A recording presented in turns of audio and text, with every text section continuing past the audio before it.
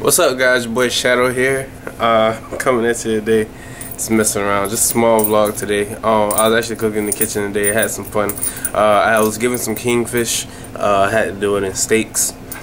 And I basically like went wherever I had in the kitchen, and I'll show you a small video clip of what I made. I don't know if you can hear what I'm saying in it. I'll probably put the little quotations for it. But it was just some kingfish, cutting steaks, pan-seared with like Cajun seasoning on top, and then that's when I finished it off in the oven. Put like a salsa, black bean salsa, and then had some sauteed vegetables and some noodles.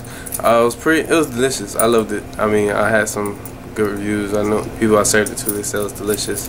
It was very good. And originally I was gonna go with a beurre blanc for the sauce, and lay the fish on top of it, and probably do like a wild rice, but we didn't have any wild rice, so instead of doing that, I just went with salsa and some noodles.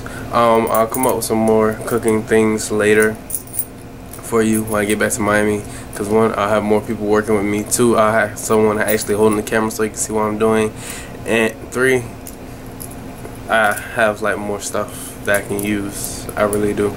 And I actually go shopping before I cook in Miami. I actually go shopping. Here, I just usually take whatever I have in the kitchen. Alright, it's your boy Shadow, signing off. Get one. Boom, here we go. That's what I need.